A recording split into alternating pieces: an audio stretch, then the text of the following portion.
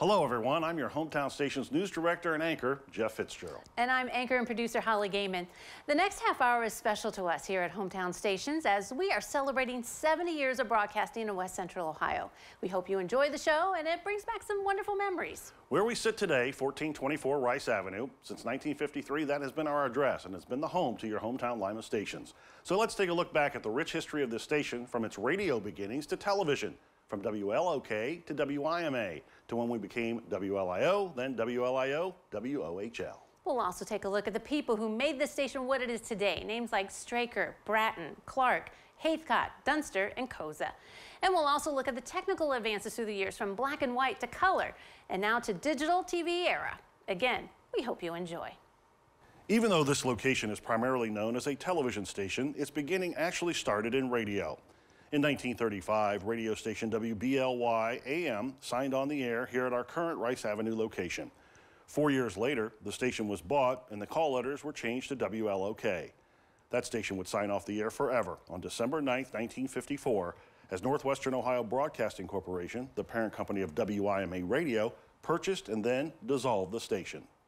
That started the beginning of the Lima television era. On Saturday, April 18, 1953, after several months of planning, construction, and extensive technical work, Lima's first television station, WLOK-TV, Channel 73, signed on the air at 8 p.m. with a live ceremony complete with a live in-studio audience. The station was owned by Pixley Incorporated of Columbus, carrying programming from ABC, CBS, NBC, and Dumont Television. There is one name that cannot be omitted when it comes to how this station got on the air: Maurice J. Maury Lamb. Maury came to WLOK television in 1953 and supervised the installation of the station. He was officially named chief engineer in 1956 and held that position until his retirement in 1984. He oversaw many of the improvements through the years, like the channel change from 73 to 35, the transformation from black and white to color, and the beginning of the satellite era. Maury also helped lay the groundwork for the installation of Cablevision into the city of Lima in the 1960s as Lima Cablevision Company, which is now Spectrum Cable. The brief era of WLOK-TV ended on December 8, 1954, when Northwestern Ohio Broadcasting Corporation acquired the station.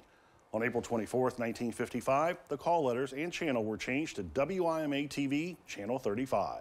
One of the most recognizable faces on WIMA, WLIO-TV was Lima native Easter Straker. Her show, Easter's Parade, kept viewers informed on local events from 1955 to 1984 on her living room of the air. And one of the most popular segments of her show was the birthday chair, a throne on which children would sit while being interviewed by Easter and assisted by Chuck Osborne or George Dunster. As a special treat, they would be able to get to stick their hand into the penny jar for a handful of pennies and a sucker. After Easter retired, the birthday chair was donated to the Allen County Museum, where it remains today.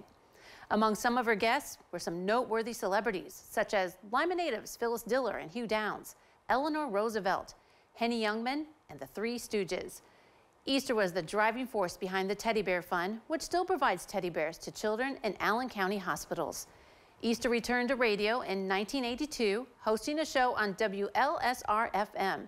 She stayed with WLIO until December 28, 1984, when her last TV show aired. Easter had a career lasted over 50 years. The Easter Straker Scholarship Fund was set up in her honor at Ohio Northern University, established by the community and her friends. Local children's shows were a big part of WIMA, WLIO-TV during the late 1950s and through the early 1970s. From 1957 to 1963, Sam Fitzsimmons hosted a show called For Kids Only, a half-hour show which aired weekday afternoons. Sam would always open the show by saying, "Welcome to the big book of fun things to do for kids only." The set consisted of an actual book that he stepped out of and had 6 movable pages. One of the main characters on the show was a puppet named Gilly Galoo. The show was sponsored by Mac Camera Store. Charlie's Cartoon Clubhouse aired weekday afternoons from 1963 to 1967. Charlie, played by Chuck Osborne, and Bobo the Clown, played by Denny First, entertained kids around Lima Land from Charlie's Cartoon Clubhouse. At the end of each show, Charlie would always close by saying, "Have a lot of fun, do a lot of things, but whatever you do the best you can. That's all people can ask." The picture that came from the studio from 1957 to 1968 came from RC TK11 black and white studio cameras. They were state-of-the-art for that time. The cameras would be used until early 1968 when they were replaced with two Marconi 5 color studio cameras. In March 1958, the station went on air with greatly increased power thanks to the installation of a new transmitter. At that time, it made WIMA-TV one of the most powerful UHF stations in the United States, expanding from a 20-mile radius to a radius of 40 miles.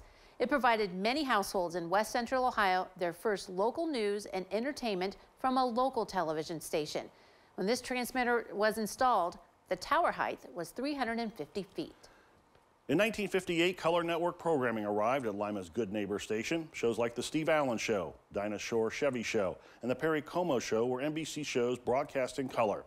WIMA wouldn't start airing local programming in color until 1968, when color studio cameras and film equipment were used. In early 1961, the station took a step forward when they acquired their first videotape machine. This machine used reels of videotape that were 2 inches in width and threaded into a machine that resembled a reel-to-reel recorder. The machine would be used to air syndicated programs as well as local commercials. In March of 1964, the station began construction of a new 550-foot tower. This tower replaced the original 350-foot one and is still partially in use today. A Lima television first occurred on June 9th of 1965 when a live program from the Allen County Fairgrounds as part of a statewide hookup aired. The telecast was part of a Republican Party salute to Ray Bliss that was being held in 8 Ohio cities at the time, including Cincinnati, Cleveland, Columbus, Toledo, and Lima. Illinois Senator Charles Percy was the guest speaker here in Lima. Other featured speakers in this program included 4 past or future presidents: Dwight D. Eisenhower in Cleveland, Richard Nixon in Columbus, Gerald Ford in Canton, and Ronald Reagan in Cincinnati. The remote was sent by microwave from the fairgrounds to Columbus and then sent out across the state. Another part of our history, and probably one of the station's most defining moments, when it provided live coverage with the help of NBC from the Wapakoneta home of Stephen and Viola Armstrong, the parents of astronaut Neil Armstrong, during the Apollo 11 moon landing in July of 1969. The engineering department made a makeshift 2-camera remote unit, which was out of the back of a moving van, and one of the cameras was mounted on a lift. The station provided coverage to all 3 networks plus worldwide satellite. A makeshift tower made up of scaffolding was constructed in the backyard of the Armstrong home and was used to relay the signal to Botkins, and from there it was relayed to New York City. In all, NBC televised over 60 hours of coverage, including 31 hours nonstop during the period of July 20th to the 21st, and part of that coverage originated from Wapakoneta. A major change in the Lima radio and television scene occurred on September 1st, 1971, when WIMA Radio and WIMA Television were officially split up. With the sale to Lima Broadcasting Corporation, WIMA-TV signed on as WLIO-TV. In 1972, WLIO was sold for $1.5 million to 75% majority owner, the Toledo Blade. It would remain that way until 1982, when Blade Communications bought out Midwestern Broadcasting Company, becoming the sole owner. Now known as Block Communications, it remains our parent company to this day. From 1971 to 1976, Chuck Osborne was the general manager of WLIO. Chuck started in 1960 as a staff announcer and hosted Charlie's Cartoon Clubhouse, plus he was Easter Strikers co-host on Easter's Parade from 1960 to 1975. When he left in 1976, Chuck became part owner of Krause Lumber Company and later went on to head up the Travel and Tourism Department at the University of Northwestern Ohio. Chuck died in 2003. James C. Dages was named to succeed Osborne in 1976. Jim was a graduate of Yale University and before coming to Lima had been employed by WWJ-TV in Detroit. He was active in the community and served as president general manager until his death in May of 1995. Bruce A. Opperman was named president general manager in 1995 to succeed Jim Dages. Bruce started in 1966 and served in several different capacities, including general sales manager until his promotion. A native of St. Mary's, Bruce retired in September of 2009, ending an era of 43 years of service to both WIMA-TV and WLIO-TV. In the fall of 2009, Kevin C. Creamer became president general manager of WLIO WOHL, succeeding Opperman. Born in West Virginia, Kevin grew up in Columbus and is a graduate of Miami of Ohio University. He made Lima his home in 1983. Kevin was also general sales manager prior to being named GM and continues as our general manager today.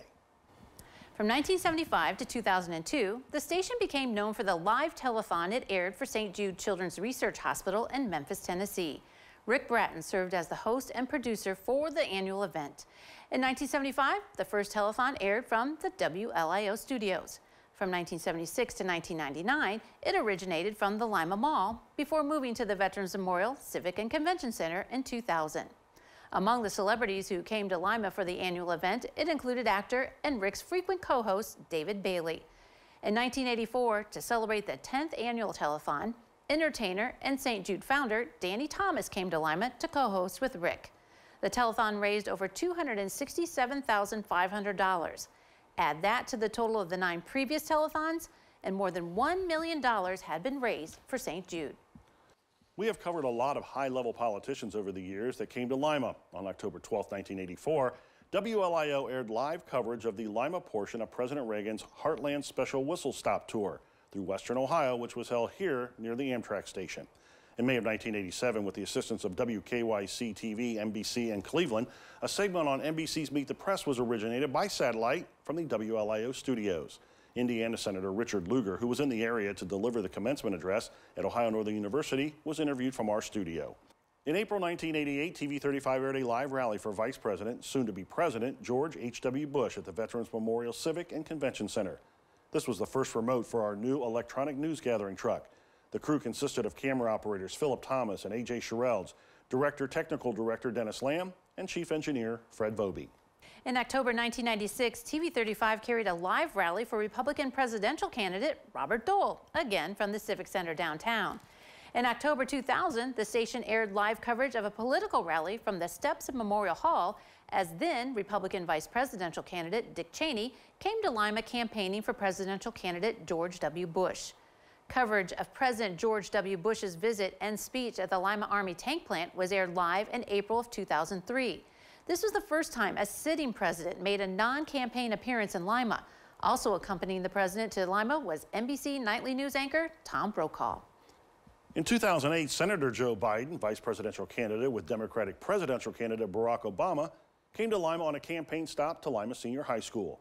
Later in August, during that campaign, Obama made a quick visit to St. Luke's Lutheran Church. Obama came back to Lima in 2012 as president and spoke at Lima Senior High School. President Donald J. Trump came to Lima in 2019, stopping at the Joint Systems Manufacturing Center. He took a tour and delivered a speech. In 1979, after several months of work, WLIO took to the air with a new RCA transmitter. This transmitter actually was pulled out of WPTD-TV in Dayton. When it was brought to Lima, it was completely rebuilt and updated. So when it went on the air, it was one of the most modern transmitters in use. In 1979, the FCC allowed WLIO to increase power, expanding coverage area by approximately 27%. In 1986, power was increased again. The transmitter was completely rebuilt in August of 1995. With the transition from analog to digital television, the transmitter was shut down for the last time on June 12, 2009, ending a 30-year run of service. After over 33 years of use, the original WLOK antenna finally came down in 1986, and in its place, a new antenna was installed. Around-the-clock programming began on WLIO on March 4, 1996. Other than shutting the transmitter down one night a month for maintenance, programming airs 24/7. On November 18, 2002, a new era of television broadcasting began as WLIO-DT Channel 8.1 took to the air. We were one of the first stations in West Central Ohio to transmit a digital signal. In June of 2005, WLIO-DT 8.1 began broadcasting NBC programs in its new high-definition format. Programs such as The Today Show, NBC Nightly News, Law & Order, Tonight Show, and Late Night were now in high definition. A major acquisition happened in 2009 with FCC approval. It was announced that Block Communications had purchased TV 67 Incorporated, which included stations WOHL Fox, WLMO CBS, WLQP ABC, and WFND America 1. The Fox network was moved to WLIO Digital Channel 8.2. Then in August of that year, ABC and CBS began airing on our second digital station, WOHL Channel 35.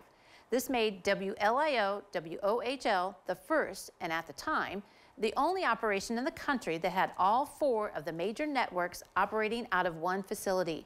A few other stations have since joined this group. Analog TV did come to an end. On June 12, 2009, WLIO Analog Channel 35 signed off the air for the final time. Chief Engineer Fred Vobie shut down the transmitter, and with that ended a span of 54 years of broadcasting on analog. WLIO-TV now solely transmits on digital Channel 8. Later in November, after much work and technical updates, your hometown stations began airing all newscasts in high definition. Standard definition, SD, was history with the flip of a switch. With all the other changes, in 2013, our production room, where video and audio is played out during our newscasts, underwent a months-long state-of-the-art changeover. The tape days are long gone, and all video runs through a computer. A new audio board was installed, along with a new switcher. The renovated production room gives staff some of the finest equipment in the industry to work on. Technology changes almost overnight, and your hometown station strives to keep up with those changes to bring you, the viewer, the finest quality in news, weather, sports, commercials, and programming. In August of 2018, construction started at a new transmitter site located on St. Clair Street on Lima's west side. The project involved building a new 600-foot tower and combined stacked antenna with WOHL, and that would move WHL from Channel 35 to Channel 15. Just about a year later, in July 2019, WLIO began broadcasting from that new site, moving its signal from 1424 Rice Avenue to St. Clair Street, moving to Channel 8 with 40,000 watts circular polarization. In February 2020, our Rice Avenue neighbors and many others noticed the top 140 feet of tower was removed, bringing our 500-foot tower to its current height of 360 feet. That tower is still used today as a relay point to the new tower out on St. Clair Street. Well, we had a lot of on-air talent pass through the studios at your hometown stations, just too many to name, but we wanted to highlight some of the names and faces that you certainly remember. You've already heard about Easter Straker's time here, and we've mentioned Rick Bratton hosted and produced the 27 years of the St. Jude Children's Hospital Telethon. Rick started at WIMA-TV in 1967 and had worked at various positions through the years, including news reporter, weatherman, and staff announcer. From 1969 to 2002, his talk show, The Rick Bratton Show, was a Sunday night fixture. Rick now hosts a nationally syndicated radio show, This Week in America, based out of Sebastian, Florida. Another personality that appeared on WLIO was Antel Haithcock. Antel joined TV 35 in 1974 as a member of the engineering department, where she worked as a camera operator and projectionist. She later joined the news department as a weather specialist and also hosted a weekly Sunday morning show named A Gospel Sound. From 1982 to 2002, she also served as promotions director for TV 35. Antel died in June of 2010. Well, Rick and Antel have their own shows, but most of the on-air personalities you'll remember were in news, weather, and sports. Sports director Scott Clark anchored the 6 and 11 p.m. News Journal. Scott, a graduate of Lima Senior, started at TV 35 in 1976 and became sports director in January of 1977, succeeding Rob Brumley. Scott was here until 1978 when he moved on to Toledo, then to Cleveland, Washington, D.C., and then he made the move to WABC-TV in New York City. Scott was their primary sports anchor in the #1 TV market in the country. Scott is now retired and spends much of his time in the Carolinas. Michael Regai was a reporter, weekend sports anchor for WLIO from 1980 to 1982. From here, he went to WNWO-TV in Toledo and then on to Cleveland in 1983. In 1986, he returned to Toledo at WTVG-TV and remained there until 1991 when he went to work for Fox Sports Ohio, where he did play-by-play for the NBA's Cleveland Cavaliers from 1991 to 2006. Regai has also done play-by-play for baseball's Baltimore Orioles.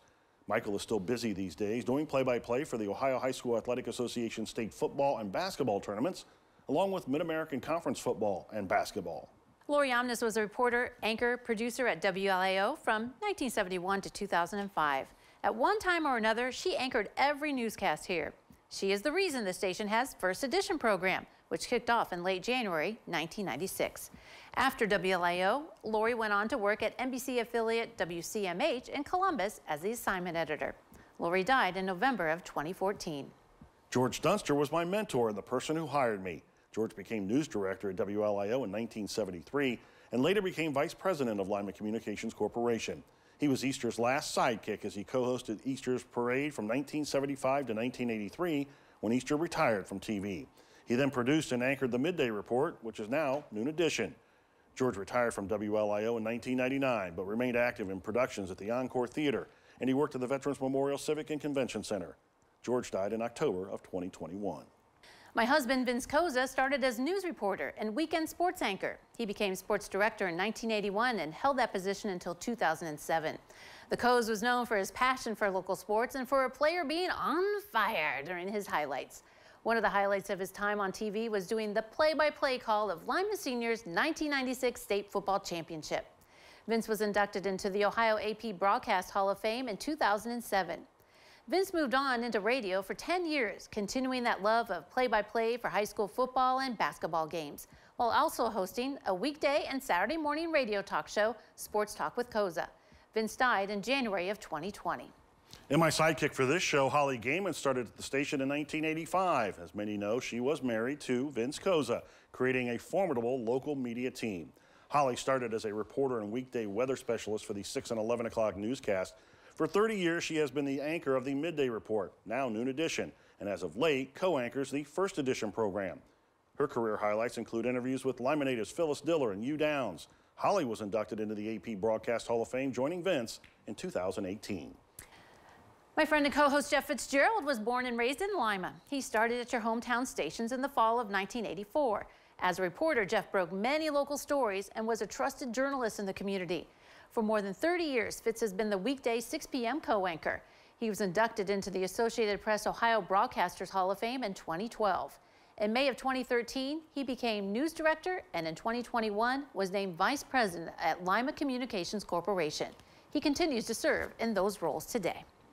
And that is just a look at some of the people that made the station what it is today.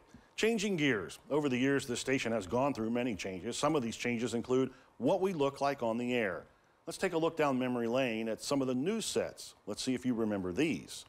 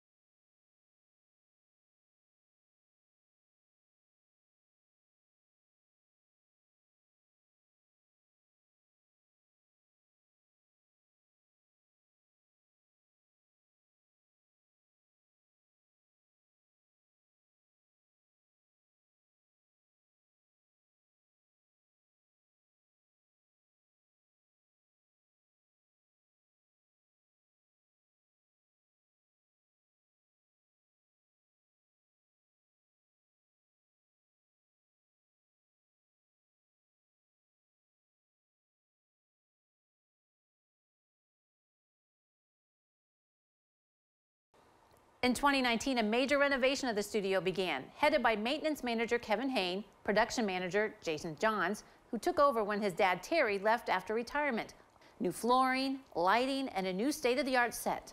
The Weather Center was moved into the studio from the newsroom, so live weather reports and weathercasts could be done in studio.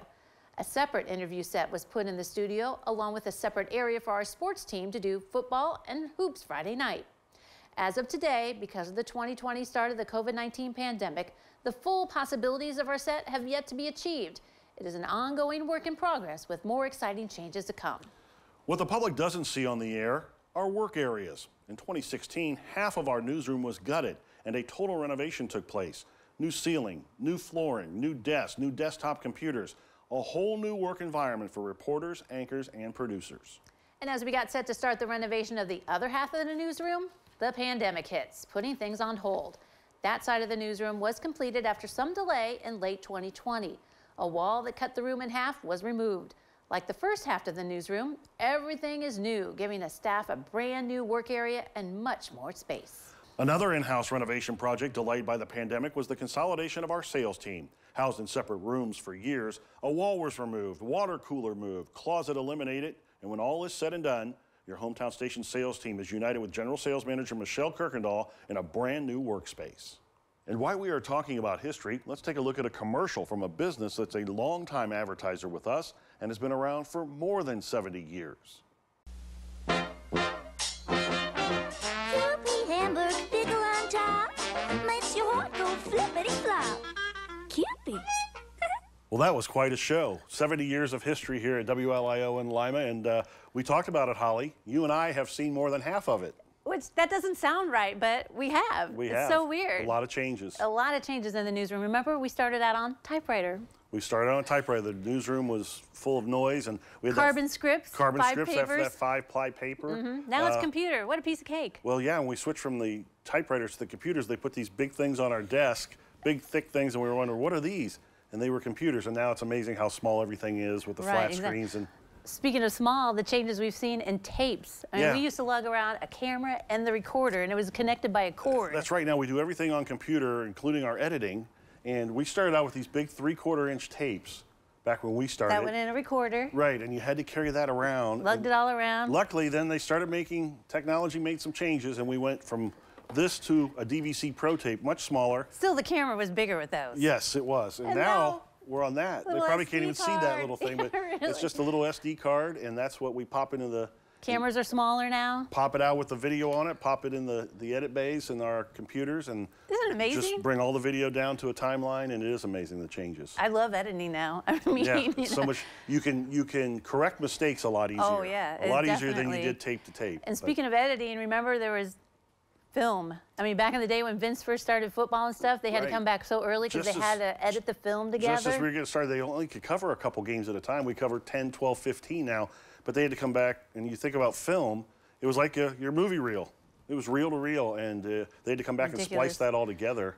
But there were so many big machines and master control and stuff to run all this stuff, all those big tapes, 2 inches. And there were difficulties with tapes because tapes break or tapes crinkled up. So frustrating. When they so crinkled up, you'd stick it in the machine and it'd eat it, and you're like, that's my story. And we see all those equipment changes, and we talked about a number of the high-profile folks in the show, but we've seen a lot of people come through too. Oh my gosh, Jeff. Could we even count the amount of people that we've gone through? There are WLIO alums all over the country. I talk about it all the time. We're a perfect training ground. And, you know, some of us stay, which we love the area, that's why. But there's so many people to be proud of that have gone out and about and we stay in touch with. I have alums, and I do the hiring now in news.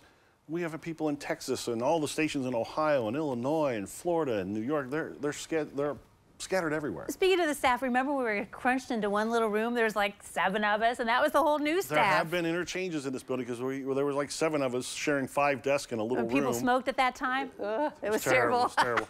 And now we have much more space. The room where we were once in news is now the whole major renovation we talked about earlier. But the sales department is now in 2 rooms, and it's amazing. So we've grown. So we hope you enjoyed this half an hour in this show from 1953 on to 2023, and 70 years of great memories. 70 years of great memories. There'll be more, and we had a good time putting it together. So we again hope you enjoyed it, and thank you for joining us.